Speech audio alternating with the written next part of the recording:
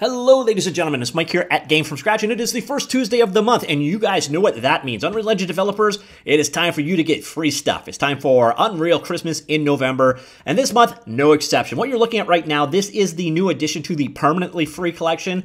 As the name would imply, you have as long as you want to go ahead and grab this one. It is the Low Poly Style Deluxe 2 Tropical Environment. So again, added to the permanently free collection, so there is no expiration on this one. For all the other assets we're going to talk about today, you need to, air quotes, purchase them by the first Tuesday of December, but once you have done so, they are yours to keep forever.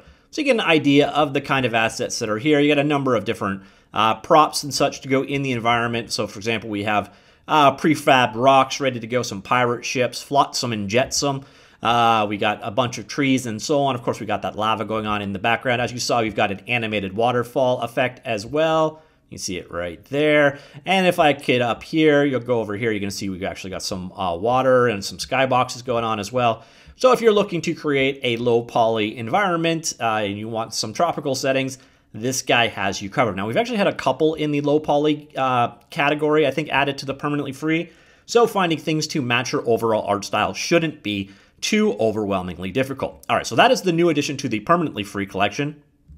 So now in the free for the month category, the first one we have here is clothing and shoe stores. So what you're getting basically is a shopping mall. So it's all the assets you need to create a shopping mall that is extensively or exclusively full of shoe stores. So certain people, that would be hell. Other people, that would be heaven. Now, I don't know why their shoe store here contains a whole lot of hats and shirts and such. So a bit of a misnomer there. But basically, everything you see here, all the stuff you need to create this environment is available in this asset.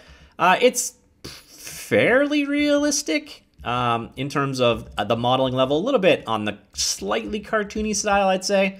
But you should be able to mesh this into just about any kind of environment if you want. So if you wanted to create sort of a Dead Rising type game, could be a good pickup for you, but a pretty straightforward one here. This is the low poly, the clothing and shoe stores asset. And here is all of the assets that go together to create it. So everything here obviously is modular, can be used together. So even though it's called shoe store, basically it's a shopping mall kit in essence. And then we got a lot of, props to fill out those things as well. More props, and so on. So if you're trying to recreate a retail or a shopping style area, that is what this asset is all about. Pretty straightforward on the whole. We also got a little bit of an animated water fountain effect going on, which is always nice. All right, so that is asset number 1 from the free for the month. Next up, we have animated rain, water drop material, and effects. This one is for, you can see the water on the camera and on the surface, although I got a weird artifacting going on. This is a special effect for basically making materials look wet and rained upon. So again, we got a combination of the camera having it done. You can see here on the floor, oops, went through the floor. Also have some weird bloom effect going on. So you can see how the various different things in the world are slowly getting wet from it. That is what this one is all about. So it's for adding that, here we'll look at this table as an example. This effect, this water and rain hit effects, is exactly what this one does. Pretty straightforward asset there. Next, we have probably what is my favorite asset of this month's collection. It's the physical interaction system. And this is basically a way to add any kind of interactions into your world. So for example, if you have this safe here, with the mouse down, I can click on the mouse surface here. Actually, I'll go ahead and run it so you can see it in action. So it gives you the ability to define a variety of different interactions. So here you can see I can click this guy and we can pivot and turn it. Same thing here is I can go over to this combination dial and we can orbit it around. Over here we have a chest. I can grab the lid and flip it open. And then inside the chest, we have a box that I could have pulled out. Over here, you've got different options for switching between the operation modes. So there is grip accurate, and then I hit shift, grip hard, and then shift again, switch between accurate and hard. So you got this interaction system for handling various different objects in the scene. Here you can see here we've got a window system, so I can come here and I can slide the window down like so. And I think it'll slowly open back up. Yep. So it's for creating these kind of interactions you'd like to see in the world. We've got a bunch of them in action here. So we got a tourney wheel. You can see right there. We got like a shifting knob. You can see right here. And then push button, you can see it in action there. So if you need to add interaction to your world, that is what this guy is all about. Now let me just go ahead and try and get into the debug room, because you got to open the door and then push and then run in before it closes. All right, push, go, go, go. All right, now I'm in. Okay, so here you can see kind of, it's just a debug room where you can see the various different things that you can handle and how they evaluate. So example, I have the shift knob. And then as I'm doing it, it is running off the event tick action. So it's for adding interactions into your world. So if you need to move things around, give the ability to pick up and move a chair, for example, you can do so. You want to have the ability to open chests or grab things from chests or have dials. It's just a kind of a universal kit, and it's very cool in my humble opinion. And then finally, we have Loft Office Modular, everything you need to create an office style environment, from, you know, a hipster loft approach, all the various different assets you see to go ahead and create this one, and navigate around, take a look at the stuff that's in here. This is one of 3 example environments they have set up. So it's pretty straightforward. A bunch of assets you need to create an office environment type place. Let me just go ahead and, oops, wrong space. You can see here, these are the various different assets that go together to make up this modular environment right here. And we'll go ahead and we'll take a look at one of the other offices or other areas of this office. We've got this cabinet area. Again, it's just kind of another configuration of what you can do with it. And then, of course, we also had the kitchen area. So if you need to create a modern, lofty style office, it's a modular kit for creating this sort of environment. Nothing too extreme going on in that one. And you may have noticed that we're at the end of the hands-on demonstration. There is one asset missing, and that is something called the universal camera. Now, that reason I'm not really demonstrating that one is it is actually implemented as a plugin. So it's an extended camera. We'll get back to that in just a sec when I do the recap. All right, so recap time. Permanently free edition, we have the low poly style deluxe 2 tropical environment. Again, pretty straightforward. It's a low polygon tropical environment, as the name suggests.